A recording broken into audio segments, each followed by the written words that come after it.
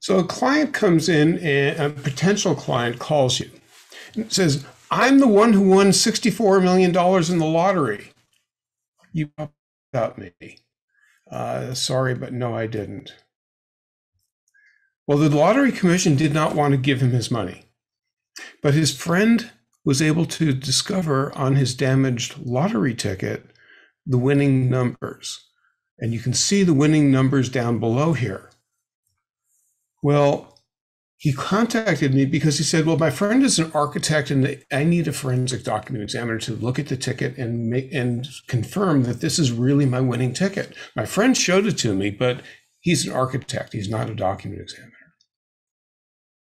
He had hired an attorney, so he's working with an attorney. And what I did is he said that he had put his ticket on his dresser and the sun had bleached it, and that's why it was damaged. So I went to the store, bought some lottery tickets. I wanted to see if I could damage the ticket and then still see the numbers. So on the top of the lottery ticket, I wrote the numbers that were winning numbers for this particular ticket. And no, it was not a winning ticket. I assure you of that. So I didn't win $1 billion and throw it away.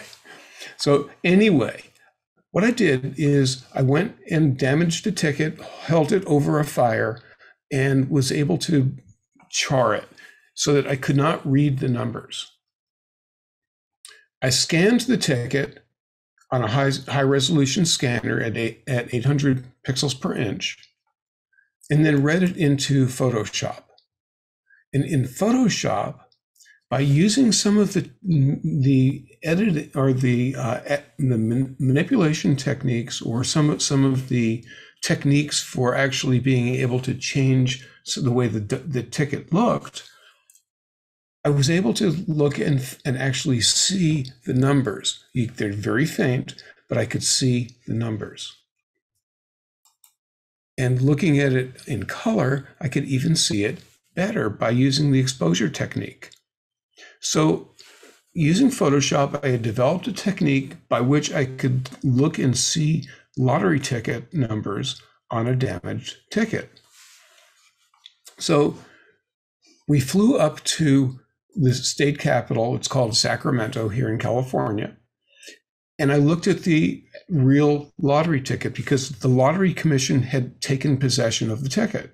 And I had to go see if I'm going to be able to authenticate see the real ticket. So we go and I go up there, and these are scans of the front and the back of the real ticket up at the lottery commission. And I have Photoshop techniques that I had learned how to use, but unfortunately, they didn't really work all that well. And one of the first things I said to him was, this ticket had gotten wet. Well, it turns out he didn't tell me the whole story. That the way it got damaged also, it was sitting on his dresser and he spilled cologne on it. Well, I was able to read through some of the numbers, even though it was so badly damaged. And what I did is I put on here the settings, the exposure settings that I did in Photoshop, because when we do the work and we're doing these experiments, we have to make sure that it's both repeatable and reproducible. In other words, can someone else reproduce what I did? And can I repeat it? And the only way to do that is to actually document what you did. Document your procedure so that when you come back and you want to do it again, you know what you did. So when we're looking at altered documents or potentially altered documents, we have to go through, because there's no specific way. A lot of times it's pure experimentation to figure out how can we get the answer we need. Well, by going through, I was able to see one of the numbers in the winning numbers on this ticket was a 39. In the numbers on the ticket he claims he had, there was no number 39 in the winning numbers. So by that, it proved that what he had was not a winning number. And up here, what I've done is I've enlarged the number 39 and we can actually see the 39 in there. So I had to give him the bad news. He did not have a winning ticket. This is a case that went to trial out here in California. The question was, there were two identical documents. It's called a trust. And there were two identical except for page number 3. Page number 3 was different. Well, how can you figure out why is the text on one document different from the text on the other?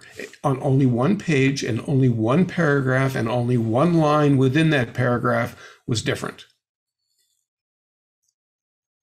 Well, what I did is I scanned the pages at very high resolution.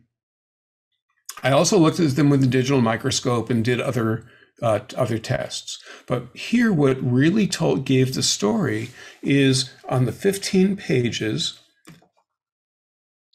we can see how the text is laid down or how the toner is laid down.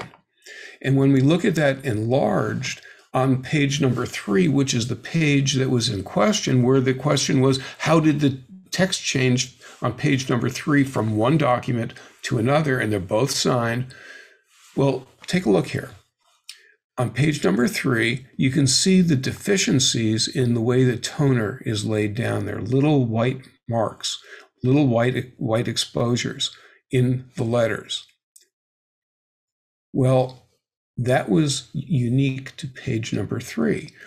If we look at the other, this is an example of page number 7. Page number 7, the toner is laid down just fine. But on the other 14 pages of this document, the toner is laid down just fine. So page number 3 had that one difference. So my opinion was page number 3 must have been printed either on a different printer or on the same printer after it had developed a defect.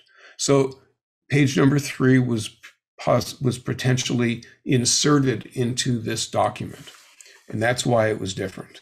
Now, the other document examiner was saying, well, one of the reasons why this particular document with the different page 3 is different is because if we look at the hole punches page to page, they're different.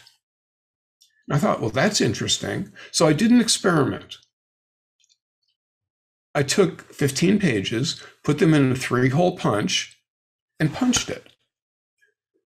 Then I looked at the hole punches under the microscope, and I realized that the hole on page number 1, which is punched only with a piece of metal, was different than the hole on page number 2, which is punched with a piece of metal and a piece of paper. And it's different on page number 3, which is punched with a metal and 2 pieces of paper. And that's what I learned is that page to page, drilling down, the holes are different. So that defeated that argument. Now, this was an interesting case. Here in the United States, we have these documents that are called trusts, and you can create an amendment to a trust. In this particular case, there were 8 amendments to a trust that no one contested. Everyone said they're all legitimate, but this 9th amendment shows up. And that is the document that is being contested. Well, what you're looking at here is part of the page with the signature and the address and the witnesses on it on amendment number 9.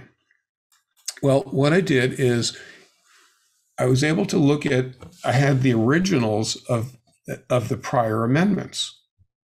And what I did is I scanned them all in and I looked comparative. And if we look at question number 1, the witness address on top that's in red, you'll see that if we overlay that on top of the witness address from amendment number 7, they're perfectly matched, except what the person did is they left off the numbers. That's what we call a zip code here in the United States. They left off the numbers 115 from the authentic document when they lifted it using, I don't know if they used Photoshop or PhotoPaint or GIMP or some other digital editing software, but they lifted it, and so it's a legitimate writing. We look at the witness. And if we look at the witness name on the top up here in question number in the questions document, and we look at the Eighth Amendment, the Seventh Amendment, and the Sixth and the Eighth Amendment, well, notice what happens if we overlay the question in red onto the Eighth in blue. So what they did is they took off some of the writings. They took off the top part of the F.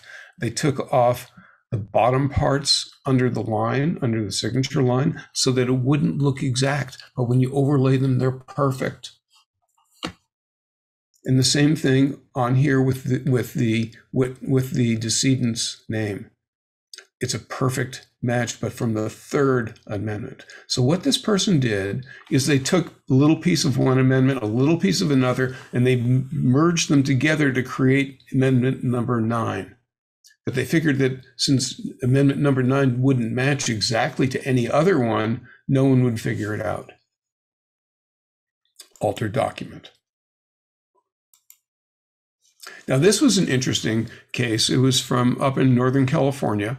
And the question was, we had a Word document, we had a PDF, and the signatures, well, you can tell it's the same person, but if we overlay them, you can see that the signature from the Word document is smaller than the signature from the PDF. But what I did is I shrunk it down vertically. It meaning the PDF signature, I shrunk down. And when you see down here on the bottom, it's perfect match. So what the person did is they lifted the signature and stretched it so it would not be a perfect match when you look at them overlaid one-to-one. But when I did this again, we take the PDF, we take the Word document, and we overlay them. And then, just to make sure, you can see that there are traces from the blue signature and the blue writing that they didn't quite take out. So there are still some traces, like here on the G. You can see that there's a little bit of the printed G left over that they didn't get. You can see that over here on the writing, they left little traces, and we can see some of these little marks overlay perfectly. So in other words, they lifted the signature and from the blue document and put it onto the PDF and figured no one would figure it out. And on this one was interesting because as soon as I saw this, I knew it was a cut and paste, even though I didn't see the original signature. And the reason is, look at the way this line is cut off, the stroke. They cut too close to the stroke.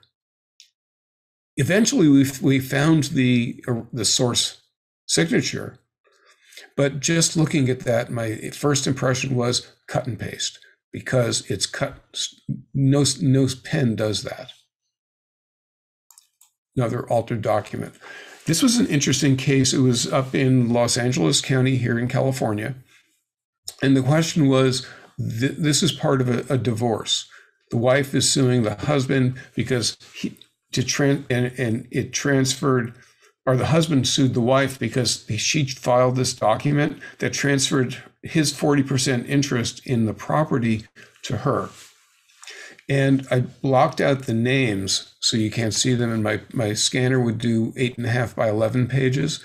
So it's a longer document, so I had to do 2 scans to get the top and the bottom.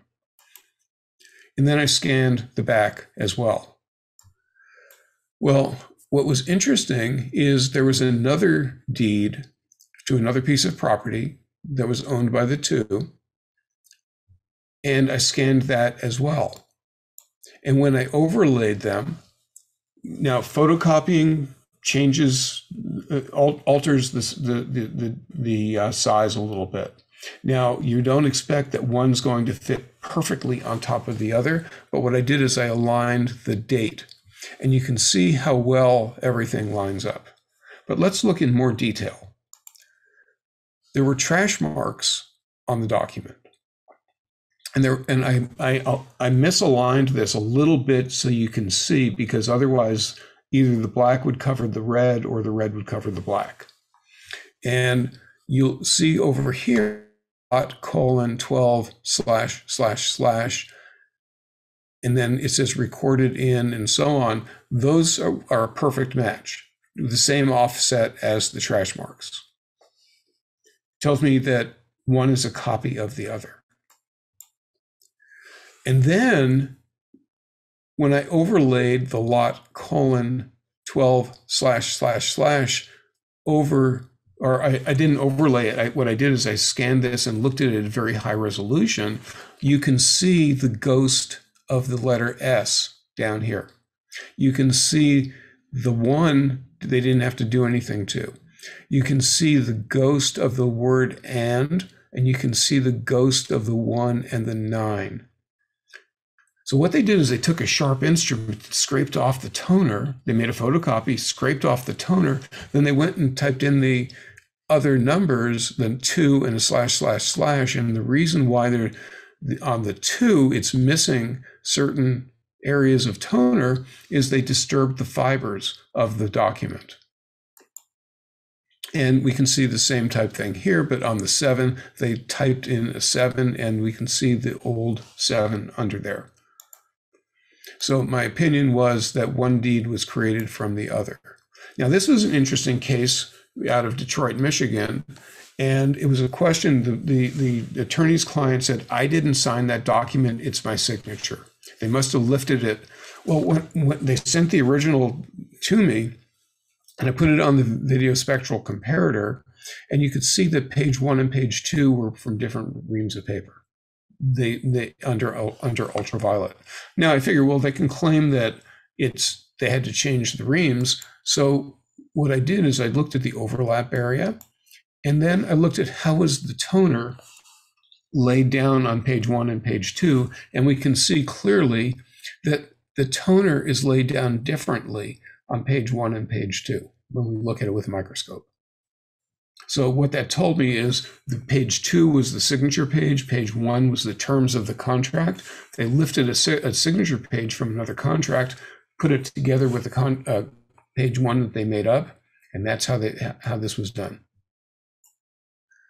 And this was a case where it was a real estate contract, and the question was all different areas were scribbled out with black ink, and we had to see what was under the black ink.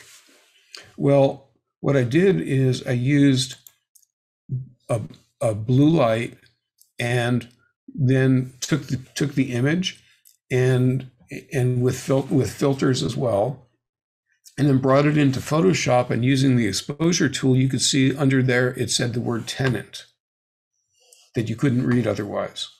And then also using Photoshop and using a technique that's been well documented, using lab color, LAB color, I was able to see that it also had written in a different pen, it said AKA under there. Now, this was a case of what's called a holographic will, or a will that's all in handwriting. And the question was, did the decedent write the will? Well, what I was able to show, I used a Nikon camera that's retrofitted to take infrared pictures, and you can see that there were underlines, but you can see the underline is in at least 2 different pens. And then on here, when you read it, the words "after I die" are right there. But when you look at it using a Raton 88A filter for infrared, those words disappear. So that was added in with a different pen. So again, finding a potential alteration on a document. And then this is just for demonstrative reasons. The question is, which line comes first? What's over what? There's some software called Nega from a company in Spain. And Nega stands for Digital Negatoscope. And a negatoscope is used by X-ray technicians to look at X-rays. But for document examiners, we use it to see which line is over which. It gives you a three-dimensional view of the lines. And when I look at it in Nega, you can see that the ink goes over the toner. You can see that the line coming up goes over the other line coming down. That's only for demonstrative purposes, but I use that as well. So then we get into electronic documents. Documents created in Microsoft Word or PDFs. And we don't have time to get into here because we're almost out of time, but I wanted to show you that if you go into Acrobat DC, it'll show you what application was used, and you can Google that and find out where that's used. You can see it's Corel, so therefore it's probably a WordPerfect document, not Microsoft Word, because Corel makes WordPerfect. And they also make Print Server 160. And then on here, on the PDF, using what's called pre-flight, we can look and we can see that this signature down here is actually broken apart as two images. And I wish I had time to go through and show all that detail, but anyway, that's one way. And on this document, I was able to show that it was not what it was supposed to be, and it settled, and my attorney's client got a very nice settlement. And this was a case where an attorney's client said, you ripped up an agreement, put it in the trash can, I pulled it out, and I'm going to sue you. Well, what I was able to show here is that when we line these up, what I did is I lined up this section right here where it says, I hereby and obligation arising, and I wanted to see how well did the rest of the pages align. Was it really just ripped up and thrown in the garbage can? Well, you can see in the date, it should have a month there. It's the 25th of some month, 1999. And you can see that the rest of the lines don't line up. So therefore, we had to understand why that would have been a ripped up document if this right and left side don't line up correctly. And then when we look at emails, here I'm showing Outlook 2013, here Outlook 365 2000. You can look at the message header, and the message header will tell you where the email started, and the whole path that went through the internet to get to you. So those are some interesting aspects. Now, when you want to get into the real metadata of an email, that's where I will refer that out to a computer forensics person, because they have tools that can get into the real metadata and find out more than I can just looking at this kind of metadata.